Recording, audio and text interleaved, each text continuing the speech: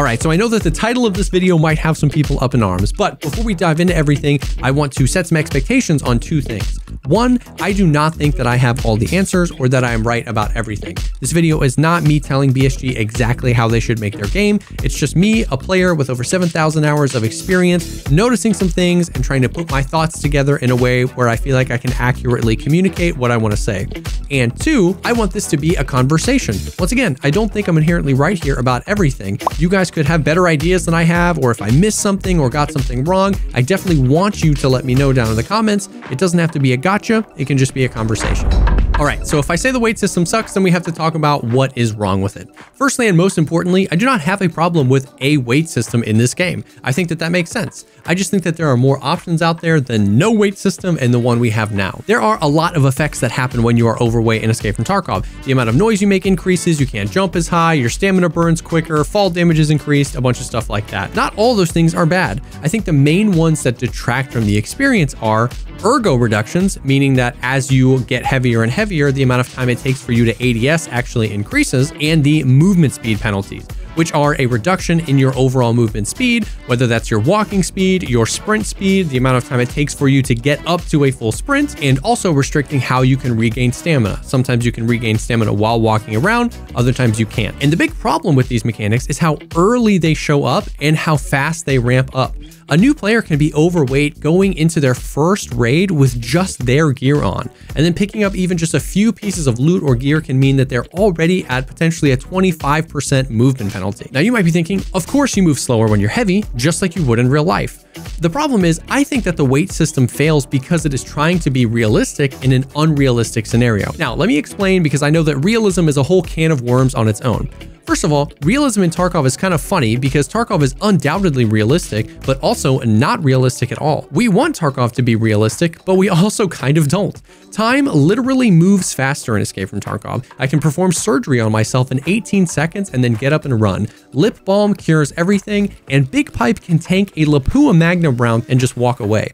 I would actually argue that most of these things at least have a core essence that I agree with, even if they aren't currently designed very well. I don't mind bosses being hard, I don't want nighttime to last 8 actual hours, and I definitely want to be able to heal myself in raid. Realism is not what makes this game fun, but it also kind of is. The weapon modification system and how complex it is, how grounded all of the gear is in real life gear, the ballistic system, and the fact that I have to bring extra bullets to reload my mags are all generally realistic things and are what make this game fun.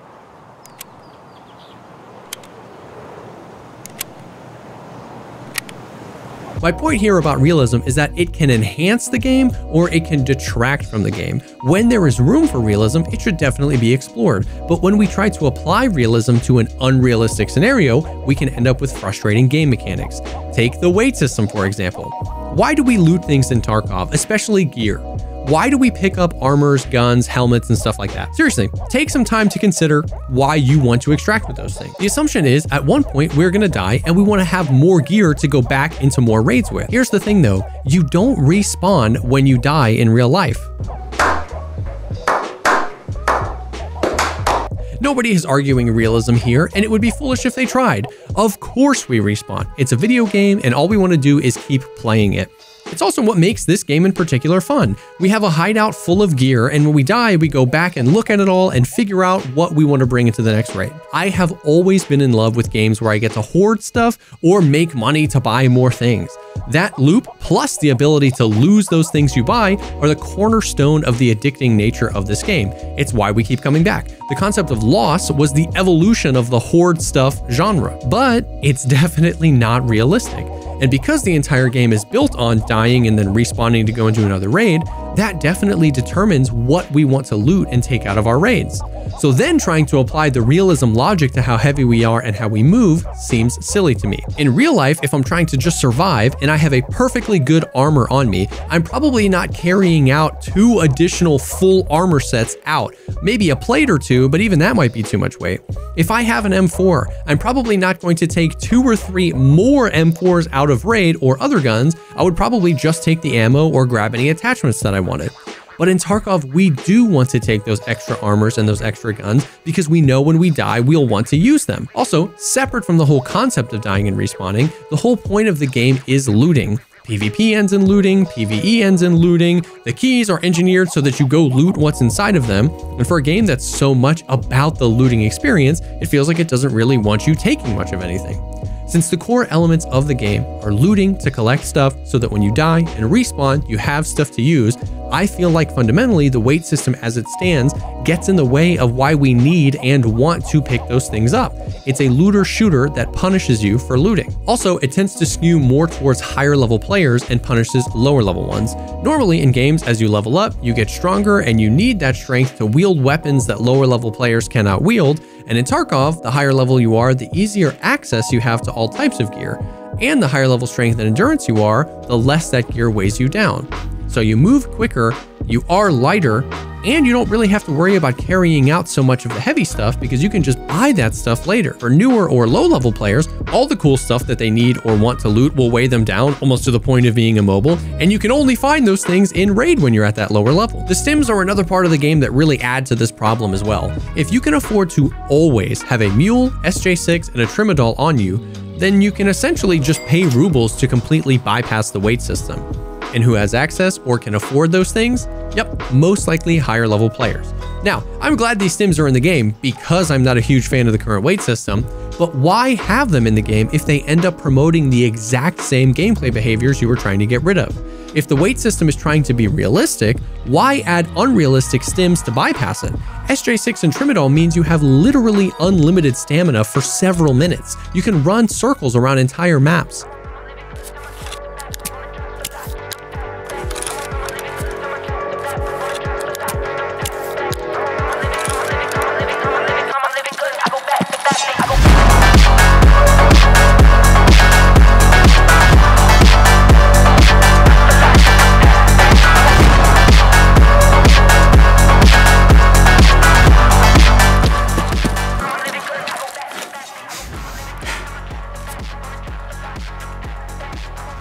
Or you can come at it from the other side. If you are okay with the system being unrealistic because you are adding these stims into the game, then why not just make the weight system less toxic for everybody? Now, before people come at me, I absolutely think the game should reward players who progress or are skilled enough to be high level or people who put a lot of time in, just not with something so foundational to the experience like movement speed.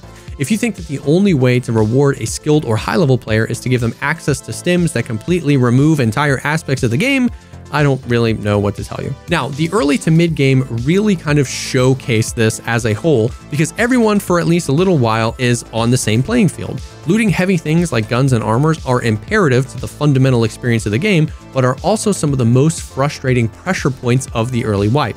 Found a car battery that you need for a quest? Well, you aren't allowed to take anyone else's gear out even if you wipe the 3-man because you can barely move with your Mosin and that car battery. Now, the most common response I get when talking about how I don't really like the weight system is, well, nobody wants to go back to the Chads bunny hopping around the map with 80 kilograms worth of loot and thick cases in their backpack, which is absolutely true. I actually don't think anybody really wants that. And that implies that there is no other option.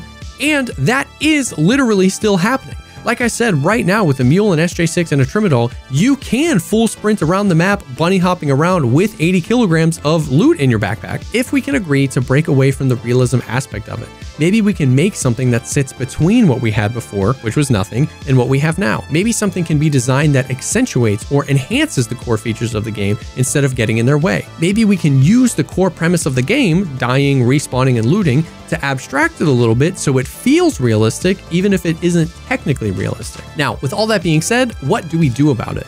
So here are some random thoughts that I had on kind of a new design for the weight system. This is not incredibly thought out, and this is where I would love to hear some feedback from you guys. At kind of a high level view, I think generally the weight system should be more concerned with what happens when people are extremely overweight than what happens when people are kind of overweight. And if that happens, that really takes care of almost all the original behaviors that BSG were trying to get rid of, like people with raid bags and 8 guns and 3 armors and that kind of stuff.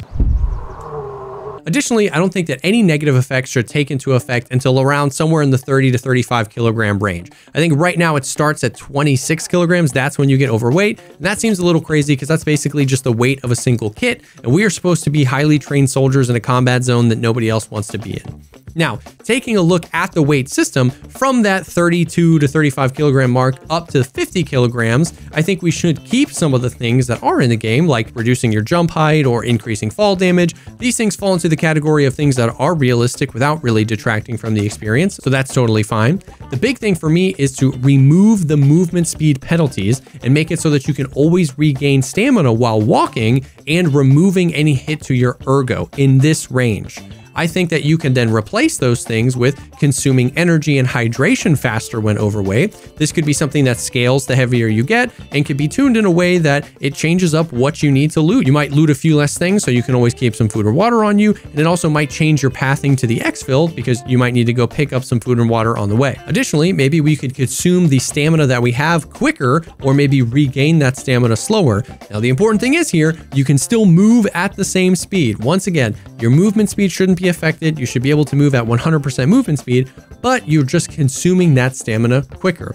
In this range, I don't think you should be punished too much for doing what the game is asking you to do. Then going up to the next range of around 55 kilograms to 65 kilograms, you can increase a lot of those effects, like increasing how fast your hydration and energy burn, how fast your stamina burns, the speed at which your stamina regains.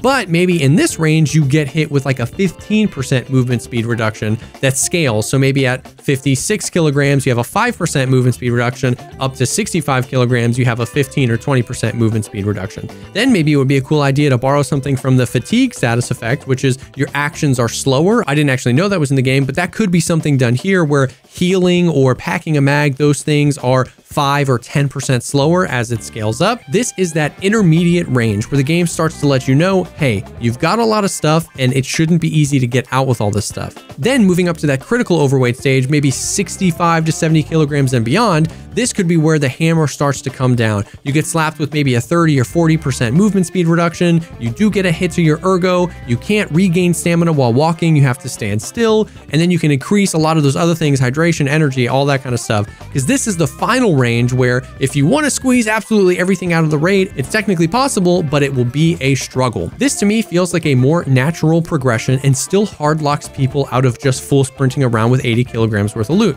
Especially because this isn't all we need to change. This is the base weight system, and next we need to take a look at the stims. I would say first we need to take a look at the mule and make it a 15 or maybe 20% increased carry weight instead of the 45% increased carry weight that it is now. This means it's more of a utility to use when maybe you're just over a threshold, but you really want everything that you have, but it's not a stim that you can just pop and then take whatever you want out of any raid. Then we take a look at stims like SJ6 and Trimetol. I actually really do like that there are stamina-based stims in the game, but the ability to stack several of them so that you can run across an entire map unbroken in one stamina bar, in my opinion, is too OP. Side note, I personally wouldn't mind if they just nerfed strength and endurance so that movement speed, carry weight, and stamina are just normalized among the entire player base, but I kind of know that's a pipe dream. And another side note, please, for the love of God, remove the stamina burn when crouching and standing back up. Maybe it can be a part of the game if you're spamming crouch, but that to me is just wild. Ultimately, I feel as though a system like this lets normal people play the normal gameplay loop in a way that allows them to move and engage with the game in a fun way while still retaining some sort of consequences around being overweight, all while still eliminating the type of gameplay that people really don't like. This system would be more forgiving at the low end, still brutal at the top end, and you wouldn't be able to exploit it with ridiculously overpowered stims. Like I said in the beginning, there could be things here I missed, or you could have better ideas than I had. I don't think I have all the answers, but I think Tarkov would be a better game if it took a look at the weight system and figured out a way to make it enhance the gameplay instead of kneecapping it. Let me know what you think about this video, or if you had any ideas in the comments down below. If you made it this far, thank you so much for checking out the video, commenting, subscribing, all that stuff helps me out a ton. I also stream Escape from Tarkov about 6 days a week over on Twitch. My links will be down below. And if you're looking for people to play Tarkov with, our Discord server is an awesome place to be. That link is down below as well. Thank you again for stopping by, and I will see y'all on the next one.